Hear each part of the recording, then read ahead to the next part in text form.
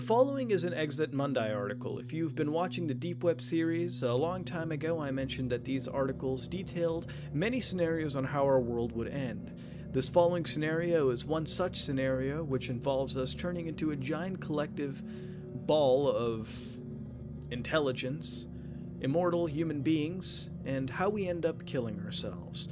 Again, if some of the following events may be a little too heavy, or the subject matter in question is a little heavy, you might want to turn the video off. But that being said, this is our very first Exit Mundi article. And with that being said, let's dive right in. Now here's something different. What if we all killed ourselves in the end? We agree. After all we've been through, it would be a ridiculous way to go. But suicide could be the inevitable, perfectly logical outcome of evolution. Mass suicide. Oh, come on. What on earth could we do that for? Well, because somewhere in the distant future we would reach the conclusion that it's the best thing to do, the only thing that makes sense. We would decide to kill ourselves, and do it. We wouldn't even leave a suicide note. After all, who's going to be here to read it? Of course, it's not going to happen tomorrow. First, a lot of dramatic changes have to take place. Right now, we're not too keen on dying. In fact, believe it or not, we hate it. Luckily, that will change over time. Slowly we will defy death, we'll beat disease after disease, and live longer and longer. We'll fool the Grim Reaper with anti-aging chemicals and fantastic, amazing new cures. And in the end, we'll beat Mr. Death. We'll need technology to do it. In the long run, we'll replace our entire bodies by technology. Already we replace our teeth and the occasional limb that has gone missing with artificial stuff. In the near future, scientists expect to invent replacements for our organs.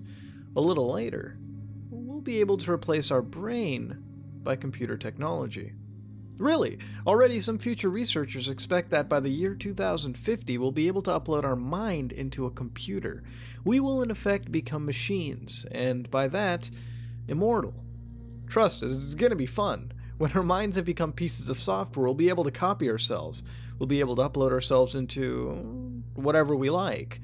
We'll be able to go into space in the shape of a conscious spaceship, or in the form of a purple cloud of thinking smoke particles. No, seriously. Respected scientists like Freeman Dyson and Carl Sagan already wrote it in the 1970s. And we'll interact with each other. Big time. With our biological bodies gone, we no longer need MSN, Hervey's, MySpace, Facebook, whatever to get in touch with each other. Rather, our minds will start to blend, actually. We'll become one giant consciousness. Some researchers in the field have labeled this as the singularity. Okay, that sounds incredibly vague, but hey, it's no reason to kill ourselves. There's just one crucial detail.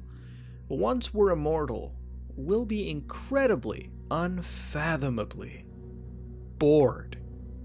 To us simple, mortal humans, this may be a little bit hard to grasp, but say once we've reached perfection and singularity and oneness and all that crap, we'll have no goal in life. Yeah, we'll go out and discover the universe, but after a while, we're gonna see it all. The universe is finite, after all. With our mortal bodies gone, we'll have all the time in the universe, and we'll know every corner and say, So there you have it.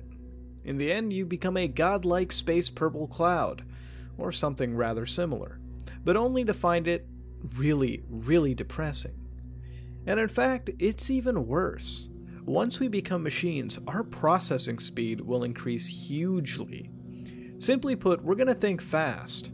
Within a split second, we'll realize that our existence literally has become useless, and a split second after that, we'll realize it's best if we didn't exist. Now, to a purple god cloud or whatever, tossing away a scrap of paper as logical as getting off a train that has reached its final destination, and the final destination is that we have reached that endpoint of evolution. Even harder to comprehend, though, is the god cloud won't have any special feelings attributed to it. When we think of suicide, we immediately think of terrible, terrible things, such as dropping off of high buildings, or jumping in front of speeding trains, or shotguns to the face, but to a purple cloud, it's an entirely different matter. See, a cloud wouldn't really feel pain. Then it wouldn't really have a reason to feel fear. Least of all of death. I mean, you're bored, right? If you're immortal, dying might seem like a fun thing to do. Just like to us, it is a challenge not to die. Think about it. So there we go. After a long period of contemplation, say a whole millisecond, if we're a little slow that is, we'll realize that we have become useless. Right there on the spot, we will kill ourselves. And hey, you're doing it again. You picture a weeping purple cloud throwing itself in front of a speeding train, but it won't be like that. Rather, we'll terminate ourselves in a way yet beyond our imagination. We'll step out of the universe, fold ourselves up, switch ourselves off, something like that. In a split second after we've reached immortality and oneness and all that, we'll be gone. Click. Exit. So is that it? Is suicide the only inevitable outcome of evolution? Well, actually, there is another way out. But it's so strange and so disturbing that it's going to blow your mind. Therefore, we really urge you, if you're mentally unstable or have a psychiatric history, don't read any further. It's at your own risk. For what else is there to do if you're a superhuman that is super bored? What do you do when you're bored? Indeed, you distract yourself. You play a video game, or watch television, or do whatever. Now, exactly this is what a superhuman intelligence may do, but of course it will do so in a superhuman way. It will create a new universe, break down its intelligence, and seed it with the spores of its presence. Basically, such a game will be a universe that is destined to bring forth life and intelligence. Now, wait a minute, isn't that exactly the kind of universe we're living in? As we outlined somewhere else, it is. Scientists have noticed for long that our universe has unmistakable clues that it is artificial. Everything around us, everything you do or see or feel or experience may in fact be fake.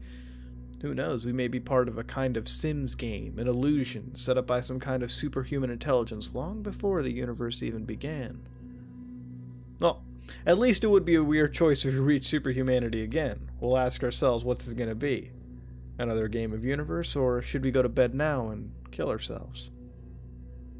There's two dates in particular we like to state. November 18, 1978 in Jonestown, Guyana. 913 followers of the sect leader Jim Jones of the People's Temple committed suicide by drinking fruit punch with cyanide. Among them are 276 children. March 17, 2000 in Uganda, more than 300 followers of the cult, Restoration of the Ten Commandments of God, killed themselves. But kind of leads to another story. But until then, who knows what'll happen when we reach that level of singularity? Maybe we might end up offing ourselves, or maybe it might just be another game of universe. Alright, and that was one of the Exit Mundi articles, one of the many. The cool thing about these is that they're literally creepypastas, but potentially true.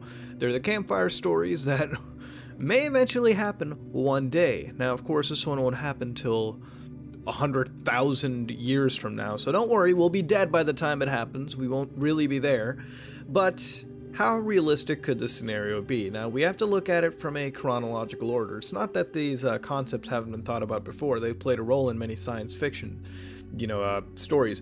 But scientist Aubrey de Grey from Britain has claimed to develop a roadmap to defeat biological aging, going as far as to say the first humans that are in the program, what is dubbed actually the 2045 initiative, will live for 1,000 years.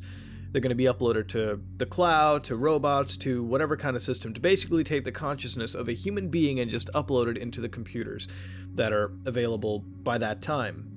Now, while it's got a long time to come, 2045 is a while away, how feasible is it can be questioned, but again, we do have to wait till 2045. Computers advance far, far, far too fast, so thinking about computers in 2040, 2035 even, are going to be far, far more stronger than the systems we have nowadays. Now, say this occurs, then we're in the cloud. Our consciousness is put into robots, we're uploaded to this giant server, so to speak. We won't get immortality, since we would still be dead. The only thing carrying our legacy is our uploaded conscious. So say humanity completely drops its biological form. We become computers. From that point on, let's say that version of humanity keeps reproducing, simply creating new consciousness from one another. All they gotta do is just take two consciousness, maybe take half of one, recode it together. We'll figure it out by then. 100,000 years from now, if humanity's on that step, we'll find a way to evolve and make that completely we'll make it work. it'll eventually become one giant consciousness, since again, we're all connected to one another. We're all talking to each other, you know, even nowadays, through the use of Facebook, Twitter, we're still connected to people on a constant basis, but now, literally, we are fused as one. We won't be individuals, we won't think as one, we'll think together. And that means we will actually process faster. Think of it like how computers work together. For example, in the post-production field, when you're rendering, you can have something called network renders, where you use multiple nodes of, say, 10 computers working together to finish a process. So it's like taking 10 human beings and using all of their combined intelligence rather than using one, and that is very plausible.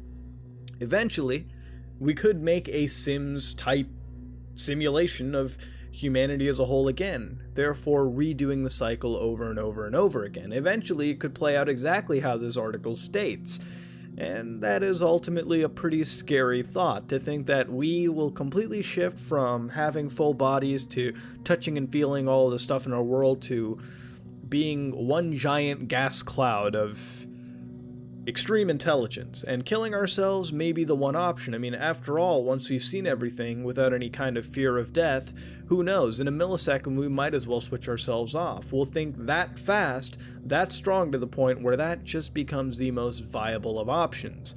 But it's gonna take a long time before we even get to that stage, and I'm pretty sure we'll end up destroying our world and destroying each other long before we can have the option of committing a giant global suicide of our entire species as a whole, a digital version of our species.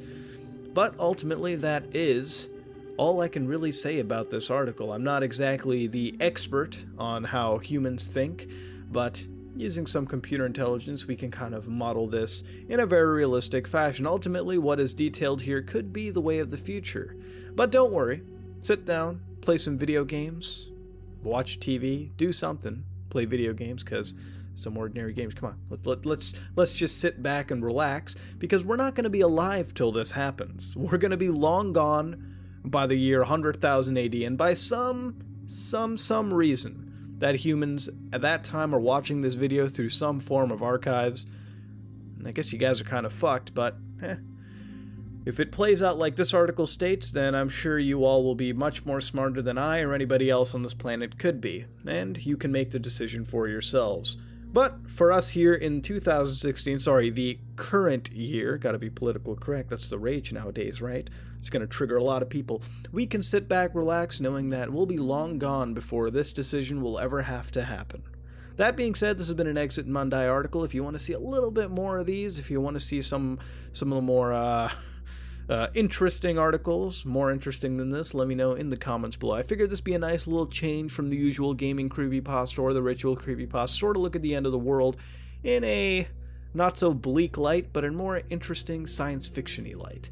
Ultimately, this is me, Mudahar. This has been part of Creepypastas. If you like what you saw, please like, comment, and subscribe. If you want to talk about this article, let me know what you think about it in the comment section below. I am out.